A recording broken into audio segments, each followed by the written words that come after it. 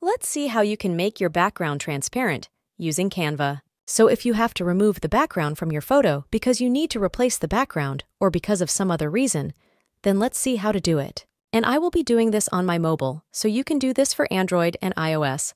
But I also have a desktop tutorial, and I'll leave the link of that video in the description down below. I will add the photo to my design on which I want to remove the background.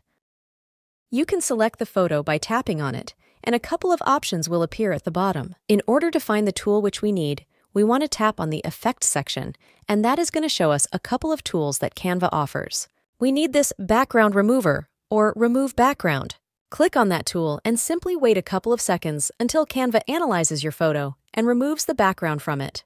This Background Remover tool is available for Canva Pro users, but if you don't have Canva Pro and you want to do this for free, then you want to open your web browser and navigate to a website called remove.bg. You can upload your photo here, and the website will automatically remove the background from your photo.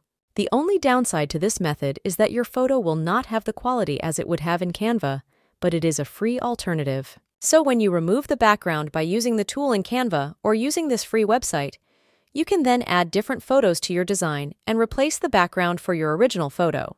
And that's how you can remove the background in your photos and make it transparent. Thank you so much for watching this video, and I will see you in the next one.